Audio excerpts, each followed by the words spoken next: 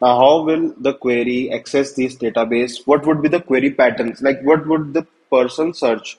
It will be a random search. It will be some with filters. The person will search on for a particular user, or the person will search on just generic text. So all these things we have to think about. Hello everyone, welcome back to my channel. I hope you're all doing great. So in one of the community posts that I did, someone mentioned that I should basically make a video on Twitter search, like how does something like Twitter search works. So I did a little bit of research and try to make this video. I hope you like this one. So let's see how this Twitter search works. So, like if you would have used Twitter or you know about Twitter, so Twitter is basically a kind of a status website. Everyone just write a small tweet and post it there, like kind of their status, what they are thinking, whatever is that. So every day there are billions of tweets that are happening on Twitter. Now, and it is, let's suppose there are 400 million tweets which are happening each day. Now let's calculate what would be the average size of this tweet.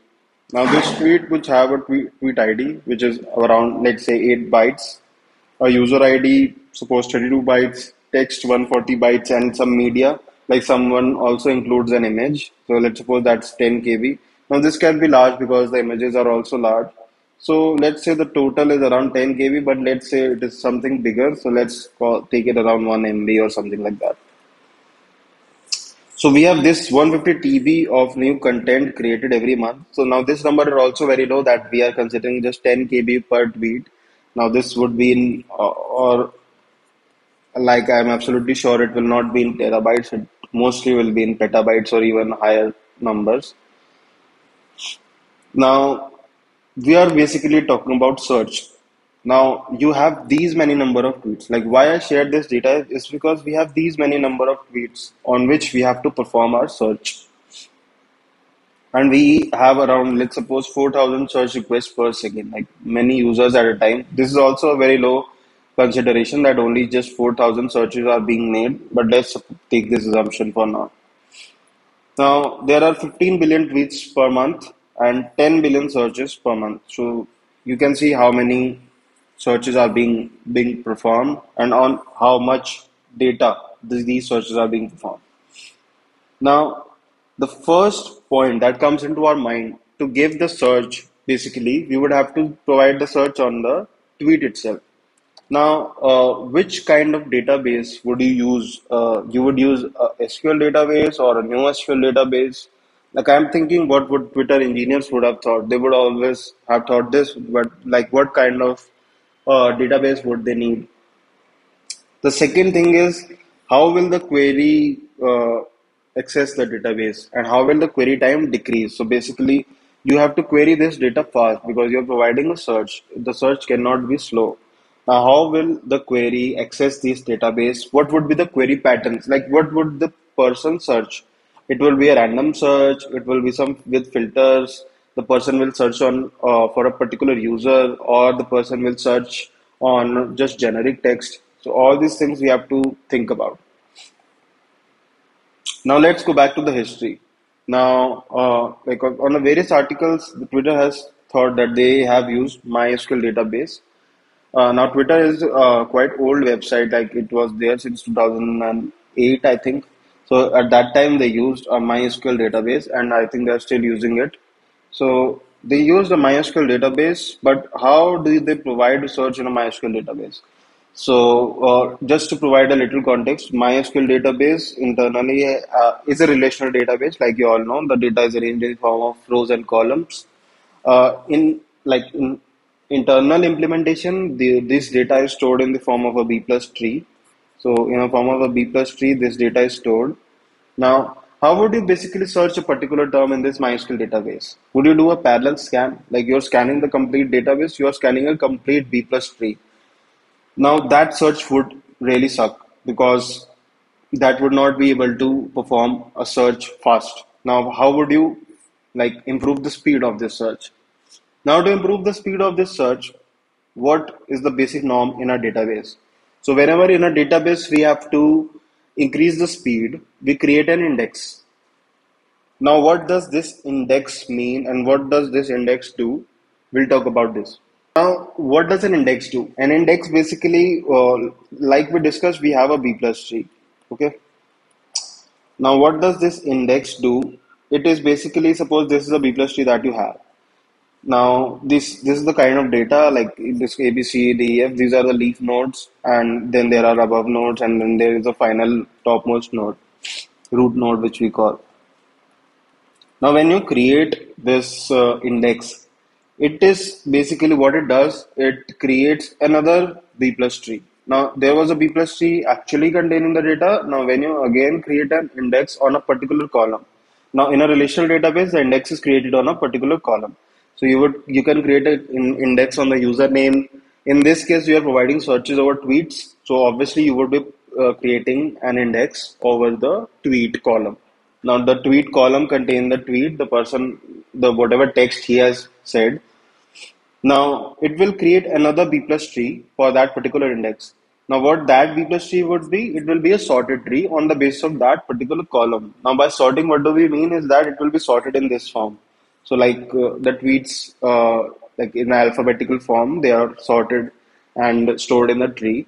Now, whenever you have to search in the B plus tree, the search would be faster, obviously, because it will not have to scan the complete tree. It knows the sorted order. So if you're searching ABC, it knows that the A to I data is stored in this node, then it goes to ABC, and that's how a basic search happens in an index. And that's how indexing helps us speed us over because it is doing nothing internally, it is just sorting your data in some particular order. Now that's how indexing works. Now let's see how Twitter would use this kind of indexing. Now suppose, like I mentioned, you create a tweet column, okay? And you create an index over this tweet. Now, how would you do a search? Suppose I wrote a tweet that my name is Techie007. Now, I am searching for Techie007 and I want to see this tweet. Now, this is a basic relational database. Now, whenever you query a SQL database, you do it using a relational database, you basically do it using SQL. So, what would be the command or what would be the SQL code that you would be writing? You would simply do on this particular index that basically simply select star where tweet is the column. It is like wildcard characters, percentage, and techie007, and again percentage. So you would be doing this query. Now in this, what you would see, like when you introduce this star or percentage, like we use star generally, like if you introduce this star, now this star can be replaced with anything. It can be replaced with A, it can be replaced with Z. Now, will this index be used in such kind of wildcard query? Can this be used? Like if you have to search star something star in this, how would you perform your basic search? There is no way you can do a search. You would have to do a complete scan of this tree. So that's how indexing won't work. If you do a simple indexing, it won't work on the tweet column because you introduced wildcard characters. You are the only kind of things which are supported by this index when you do an equal to query, or if you do kind of a begins with query, that also would work simply because it is in the sorted order. So that's how it will work. Now, how will we then perform a search? Like how did Twitter do it? Now, Twitter did it with the help of reverse index. Now, what is a reverse index?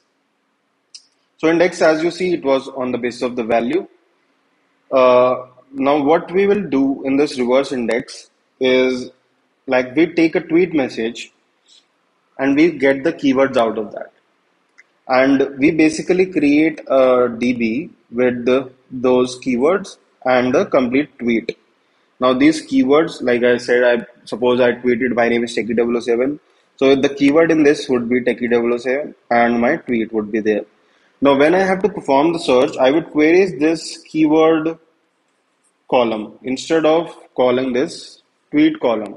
So instead of creating the index on the value, I'm actually querying on the key. So that's what is called basically a reverse index. So That's how they solved it. So what you would do, you will take the tweet, you would break down it into different number of keywords that you have. For each keyword, you would create an entry. Now, each keyword can contain multiple entries, like take it 007 can be mentioned in very different number of tweets. So you would kind of have a lot of tweets for one key. So this was the basic version, and it scaled pretty well. They were able to achieve what they wanted. People were able to search, and this model worked for them. Obviously, this was not just a single server MySQL. There were other things also which were done, like sharding was done, indexing is also being done. They partition the data geo-wise. So a lot of things. Those things are common things. Everyone has to do that, but this is something which they did to perform the search. After some years, they discussed that they thought that it is not just about the tweet. Like whenever you search, you are not always wanting to search a tweet. You might be wanting to search a user. You might be wanting to search a location. You might be wanting to search about something else. So it is not just the tweet. There are a lot of things that are involved or associated with that tweet. So this can be the user itself. Like I tweeted, somebody is trying to search about me. They should be able to see all the tweets which I have done. So this is one thing. Then there is user info, like where do I live, whatever place I live, and etc. So there are also these types of things which are there. Also, we want relevant tweets. Like, for example, someone suppose is living in Canada and the person is living near a district called London. So, if you don't know, there is a district called London in Canada also, and there is London in UK also. Now, a person who is sitting in Canada, if he is searching about London, he is mostly searching about the district in Canada itself and not UK, the London which is in UK. So this relevance has to be taken into the factor so that the person is able to see the right kind of tweets. Like it is also possible that it is he is searching about UK London also, but which is the highest probability basically. So we basically, when we see all this, we have three types of information. We have the static information, which is the tweet itself.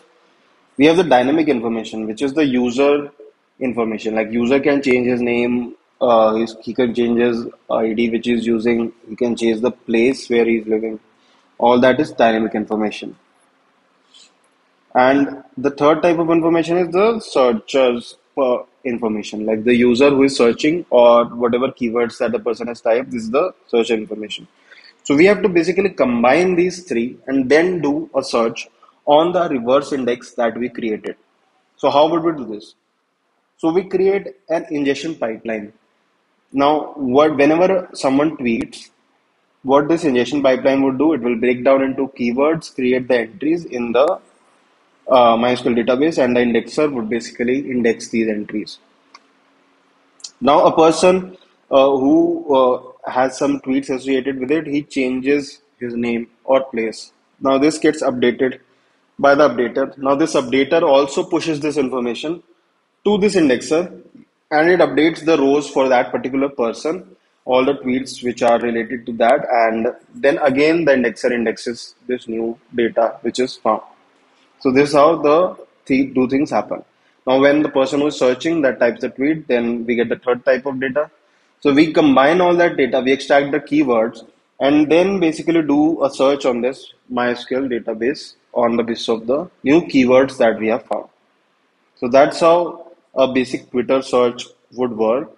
Uh, Now, in this, we also have to consider the duplicate removal. Now, it is possible that there are multiple tweets which contain the same information. Now, how do we remove the duplicates? Like, or even a single tweet, but we have a multiple entries. Like I discussed, there can be multiple entries for the same tweet on the basis of different keywords. So, like if a tweet contains a lot of different keywords, it will be in multiple rows. Now we have to remove those duplicates. How will we remove those duplicates? That's very simple.